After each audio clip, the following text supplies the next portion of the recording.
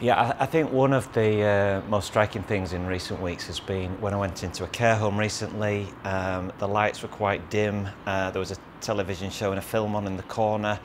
There were about 24 people in the room. 18 of them were either asleep or nearly asleep, facing the film. But then there were a little group of about half a dozen others, and we got playing with them with some of our adapted ping pong activities, and we've got some different size and different coloured balls, stretchy nets down the sides of the tables, and we gradually got people to play the great game.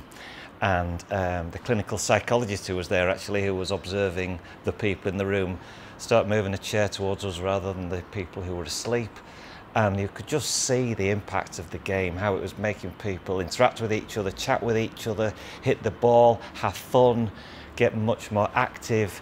And the shame only was when we had to leave at the end, because they just absolutely love it. And we just want to be able to do that more in more homes where people can get active rather than just sit and wait for the next cup of tea to be offered to them or the next meal.